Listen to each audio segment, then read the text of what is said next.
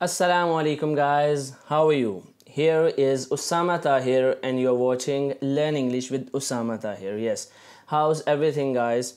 How's your family? How's people around you? Your friends, your family members, your siblings, how are they? Okay, today we have an interesting topic to discuss about psychology. Now I am making videos on psychological concepts, and today we are going to talk about anger and its causes and how and why we get angry. Students, anger is one of the complicated emotion the human have, and it has a lot of destructive functions, and even if you suppress it, it's not good for your health, and if you violently express it, it's not good for the society, and if you positively express it, it's good for the society as well as for you. You cannot say that anger is negative.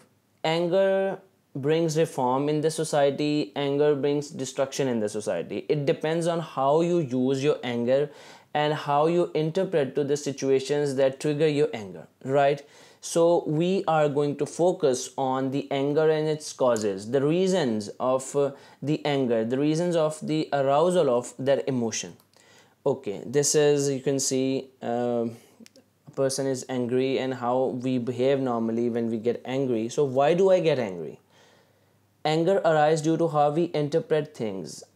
Okay, first of all, anger is something on which when you react to a certain situation, it is called anger. When you react in an unpleasant way, in a violent way, we call it anger. So everyone has their own weak points on which they get angry, but usually it consists of situations in which you feel okay.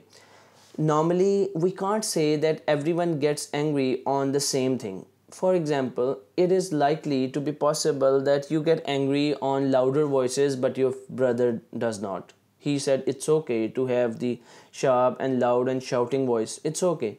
And maybe it is okay for you if someone calls you with your bad name, or if someone abuse you, and not okay for your brother. So it depends on the nature and the personality you have, that on which situation, on what situation you are going to angry and on what situation you are going to not. So normally we have following situations on which most of the people get angry: when they feel threatened or attacked, when they feel that they are in some danger or they are being attacked emotionally, physically, sexually, in any case, in any way, they get angry because it arises pain in them and they get angry. Frustrated or powerless, when you get frustrated, when you get what the hell is going on, where am I stuck, and when you feel powerless, unable to do anything, unable to do any good, you get angry. Because if you had control, why would you get angry? You would have just changed the situation. Next we have, like, we are being invalidated or treated unfairly. When we feel that we are being treated unfairly, for example, between your siblings you are given less priority, and your big brother or the younger one is given more love and priority, it will be the situation in which you get very angry. You will start to hate your brother, your parents, and you get angry because in that situation you are powerless and you are feeling that something is unfair is going around. So this is one of the universal feeling on which normally people get angry. Like, people are not respecting our feelings or possessions. Being a human, we all want to be respected. Like, we all want to be respected, our feelings should be respected, our emotions, our possessions. You know what, when someone says your car is khatara, your car is not good, you get angry because it's your possession. When someone says that your father is a drunkard, you get angry because you belong to your father. When someone says your wife is not good, you get angry. So you want respect not only for yourself but for the belongingness, for the possessions you have. So if someone attacks those feelings and disrespect your feelings and your possessions, it's likely to be for you that you will get angry.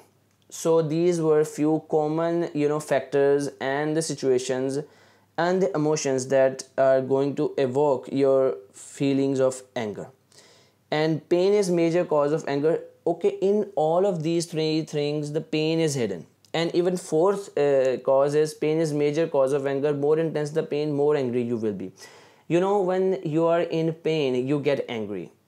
Most of the people show anger when they are in pain, because no one wants to cry. We all, run away from crying, that people will call we are coward. But it's crying is also a human emotion that we reject, and we, our society does not accept it somehow or another, and we show anger instead of crying, because we feel pain is like normal for us. But we, reflect our pain in anger, not in crying. So this is the problem.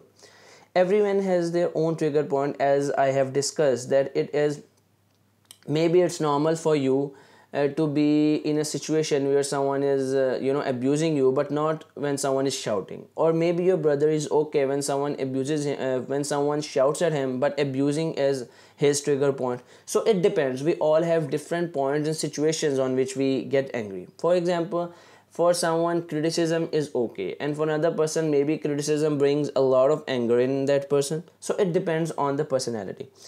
It is not necessary that everyone get angry on the same thing. It varies from individual to individual. For example, someone is shouting at you and you get angry. Maybe it's possible that your brother will not get angry because loud voice is not his weak point. So different stimuli, are the weaker points for one person, or maybe these stimuli is not the, weak point of another person. So it depends. Next we have, similarly, someone is calling you with bad name and you don't care about it, rather laughs. It doesn't mean your brother will do same, your cousin will do same. It is also possible that you hate sarcasm and get angry within no time, or for someone it is normal thing to encounter with. In some families, sarcasm is okay. It's like the normal, communicative tool. And for someone, sarcasm, they just hate it. They say, what? Just say directly what you want to say. Why you're being sarcastic? And for someone, it's okay. It depends on how your childhood was, what were your past experiences, and the situations happening in your life.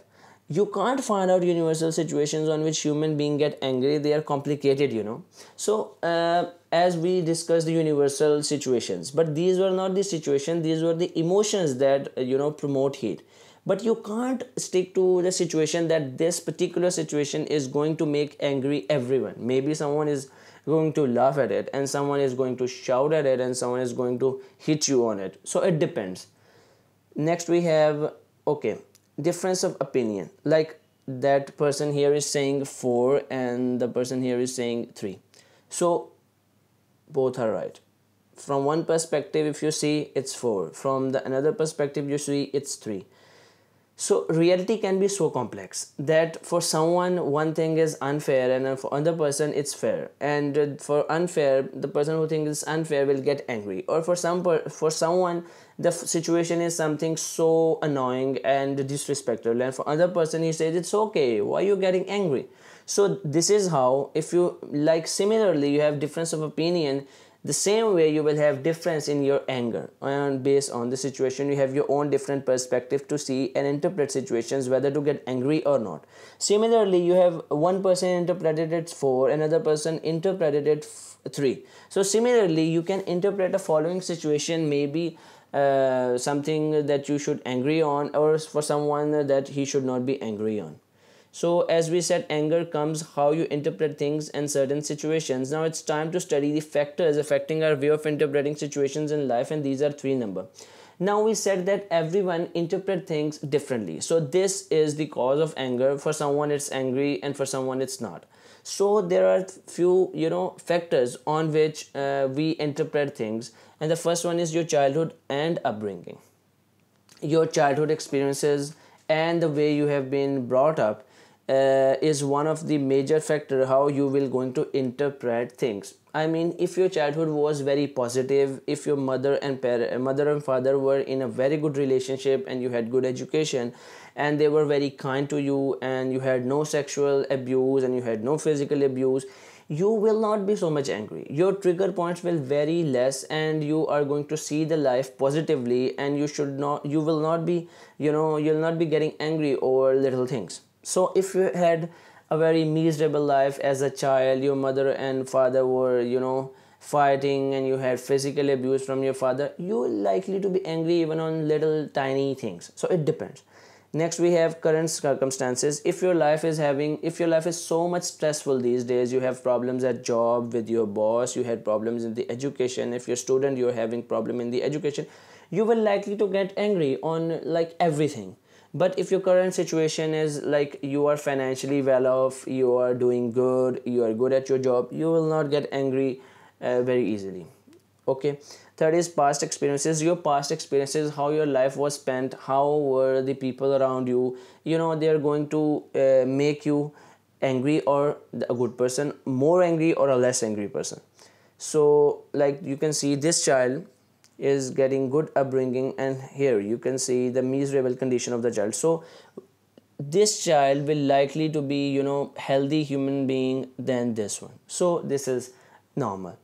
Childhood and upbringing, it is one of the crucial factor influencing the way you interpret and react to certain situations. For example, you may have grown up thinking that it's always okay to act out your anger aggressively or violently. For example, in your family, you see your father or your mother violently expressing their anger. You understand and you interpret that it is okay to act out your anger and aggression violently, so you will likely to be aggressive in the future. And you may have been brought up to believe that you shouldn't complain, and you were punished for being expressing your anger. You will try to suppress your anger even being an adult, and this will can create a psychological disorder in you. And you may have witnessed your parents or other adults anger when it was out of control. I mean, you may have witnessed your parents or other adults anger when it was out of control, and you did see the destructive, feature of the anger, and you will try to suppress it in that situation, and you will try to express it in the healthy way, because you know that anger is destructive in your opinion. Next, from that picture you can see that that person is in between, and one leg is in the future and one is in the past. So you can't get rid away from the past, and your future is totally interlinked with your present, past and future. They're like joined together, so you can't get rid of it. Your anger, your personality is going to be reflection of your past. Next we have past experiences, that I told you that your future and your present is totally interlinked with your past.